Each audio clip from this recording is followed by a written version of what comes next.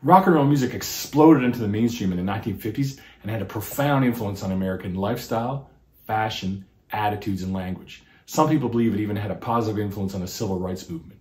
Well, in today's video, I want to show you that classic 1950s progression that helped shape music forever. My name is Rob Reed. I'm a public school music teacher. Let's check it out. The 50s progression, also known as the heart and soul chords, the Stand By Me changes, the doo-wop progression, and the ice cream changes. Where does that one come from? It's instantly recognizable and can be heard in classic hits from the 50s right up to today. It's very similar to the 12-bar blues progression. We learned in my last video that the 12-bar blues is made up of the 1, the 4, and the 5 chord. Well, the 50s progression is also made up of the 1, the 4, and the 5 chord, but it has an extra chord thrown in, the minor 6 chord. That goes in between the 1 and the 4 chord, so it would be 1, minor 6, 4, 5. If you're playing this progression in the key of C, we know that C is the 1 chord, F is the 4 chord, G is the 5 chord, and A minor is the minor 6 chord. So the progression would be C, A minor, F, G. If you could play the 12-bar blues progression and this 50s progression, I think you could play every song from the 1950s. Let me know if you agree or disagree down in the chat. Let's check out some songs with this classic progression. First one from 1954, Earth Angel by the Penguins. Now the song's in the key of A flat, but we're gonna put a capo on the first fret and use G shapes and play it in the key of G, just to make it easier on us. So the 1 chord would be G, the minor 6 would be E minor, the 4 would be C, and the 5 chord would be D. So it would sound like this. Earth angel, will you be mine, my darling dear, love you all the time, I'm just a fool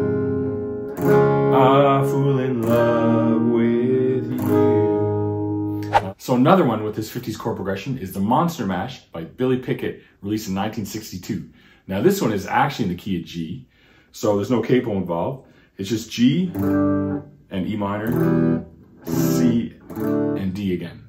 So it goes something like this. He did the mash, he did the monster mash, the monster mash. It was a graveyard smash, he did the mash. They caught on in a flash, he did the mash, he did the monster mash. Wow. Another song with this progression is Crocodile Rock by Elton John, released in 1972. Now this song is also in the key of G, but we're going to play it in the key of C this time to show you different chords. So if it was in the key of C, the 1 would be the C chord, the minor 6 would be the A minor chord, the 4 would be the F chord, and the 5 would be the G chord. And it would sound like this. La, la, la, la, la, la, la, la, la, la, la, la, la, la, la. And we'll rock it up. La, la, la, la, la, la.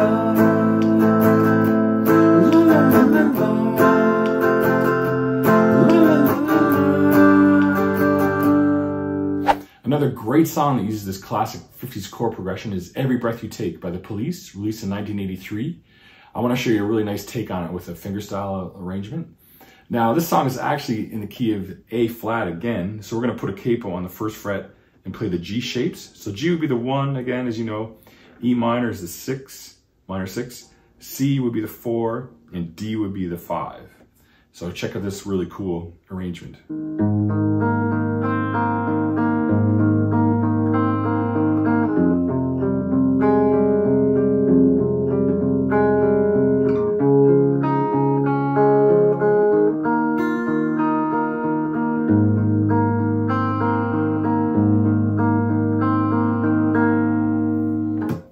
Alright, so this next song brings us right up to the 2010s. It's called We Are Young, Fun, featuring Janelle Monáe. Now this song is actually in the key of F, but we're going to put a capo on the 5th fret and use C shapes again. So the 1 would be C, the minor 6 would be A minor, the 4 would be F, and the 5 would be G. So it goes like this. Tonight, we are young, so let's set the world on fire. We can burn brighter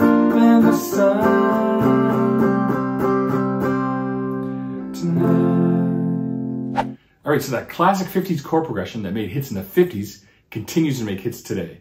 If you want to learn more about the 12-bar blues progression, check out this video. See you in the next one.